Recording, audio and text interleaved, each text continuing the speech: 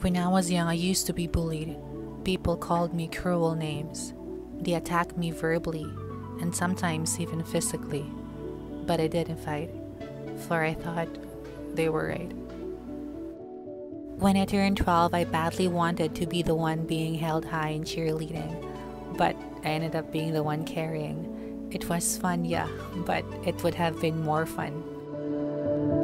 When I turned 13, I started to be more of myself, but sadly, the world isn't that accepting.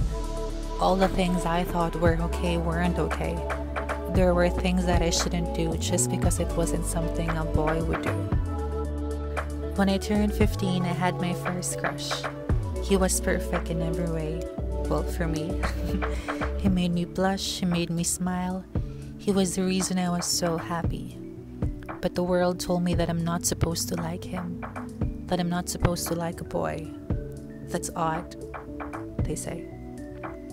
It made me realize how unfair and sad it is to be different, to be gay, to be me. When I turned 16, I wanted to dress up.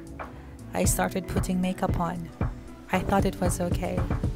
I thought it's just artistic. But every time I walked past people, they would give me that stare. A stare of disgust, of judgment, of criticism, of disapproval.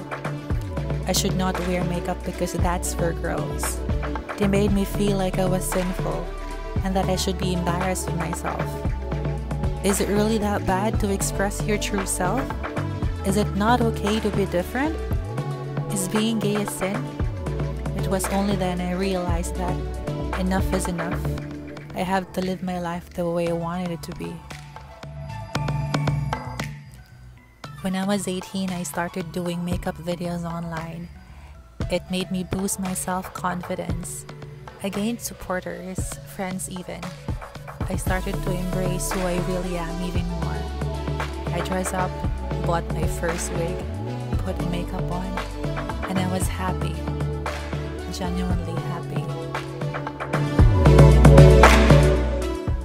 But that's only half the story. Being gay should not always be about how we see ourselves physically. Challenge yourself. You should be more than just a pretty face.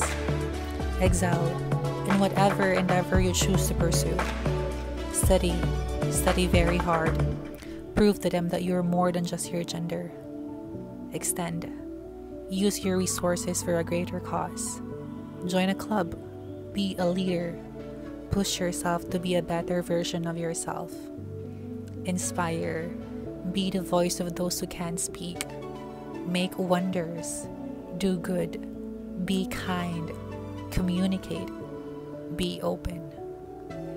We are born different for a reason. We are here because we are important. Because we are needed. Like what I always say, our blood is made up of rainbows.